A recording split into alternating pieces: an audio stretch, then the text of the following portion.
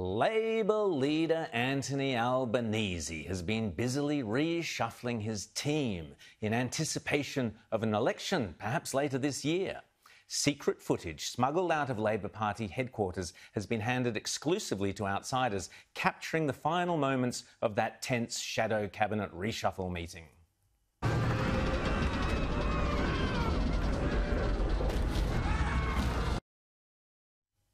Much has been written about the need for Albo to lift his game, with reports that Albanese is just one slip away from meeting his Karl Rove moment, a reference and comparison to the final nail that sealed the coffin over the leadership career of the hapless Kim Beazley, when he mixed up the grieving TV presenter Rove McManus with White House strategist Karl Rove. Could happen to anyone, I guess. Beazley was toast, and 12 months later, Kevin Rudd became our Prime Minister. Politics can be brutal, and were it not for Kevin Rudd's leadership rules, Albo would now be being put out to pasture after an extremely unimpressive 20 months as leader. A couple of points are worth making. Firstly, as I wrote in my weekly column in the Australian Financial Review yesterday, chess aficionados would probably call this the Albo's Gambit, cunningly moving one pawn to the middle of the board, then sacrificing the adjacent pawn to gain control of the centre. In this case, Albo sacrifices the lefty climate change-obsessed alarmist Mark Butler in order to move the energy and environment portfolio more to the centre by appointing the so-called moderate Chris Bowen. I'm sure it looked very good on paper.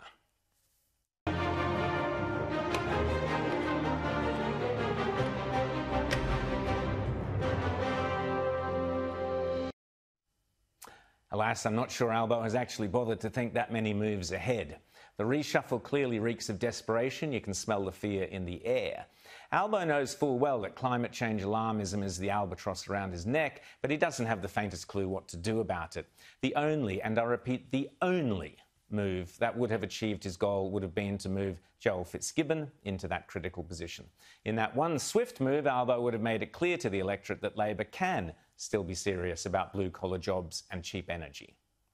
Sure, the loonies would have screamed and he would have had a fight on his own in his own electorate against the Greens, but he's going to have that anyway. But it would have given him one last shot at becoming Prime Minister, but that option has now all but closed. The move was obviously a humiliating loss for Mark Butler, being punted from his beloved climate portfolio. He's a full-blown climate cultist, so no doubt it won't be long before we start hearing Great Reset and Build Back Better garbage from Mark Butler about using the levers of the COVID pandemic to heal the planet from catastrophic climate change.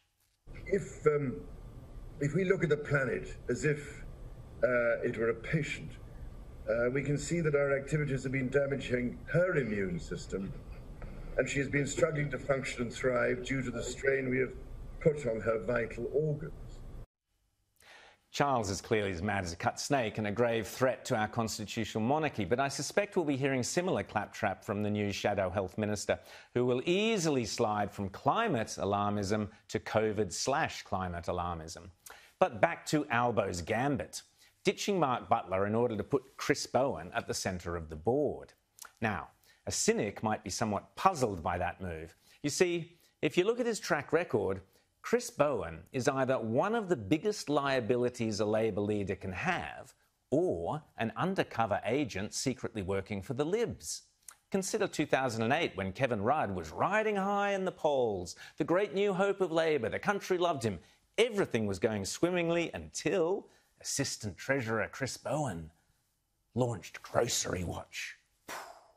It was, to quote Phil Coorey, a disaster and became a laughingstock, the first chink in the mighty Kevin's impregnable armour. Once they start laughing at you, it's all over, as Rudd found out. He was gone within 2 years. Julia Gillard always struggled under the kind of veil of illegitimacy. But the biggest disaster that sealed her fate was the boats. Under Immigration Minister Chris Bowen, they just kept on coming. Remember Ray Hadley's brr, brr, brr every 5 minutes? Then Chris Bowen launched the Malaysian Solution, a bizarre idea where for every 800 asylum seekers we shipped off to Malaysia, the Malaysians would send us 4,000 refugees. It was a disaster again, and within 2 years, Julia Gillard was gone.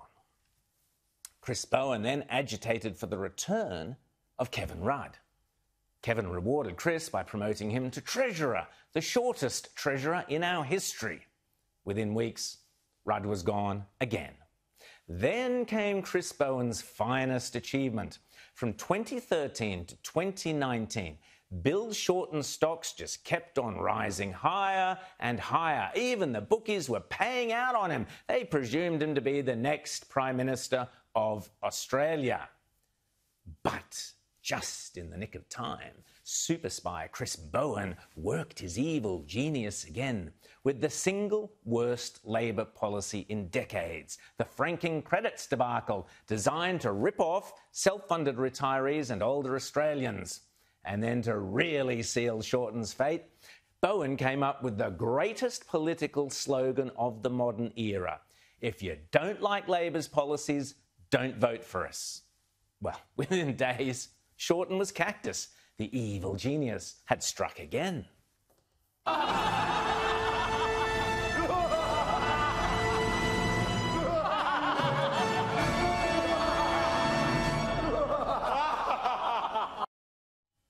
Rudd gone, Gillard gone, Rudd gone again, Shorten gone, and Albo's bound to be next. That's one hell of a record, Chris. Keep up the great work, mate.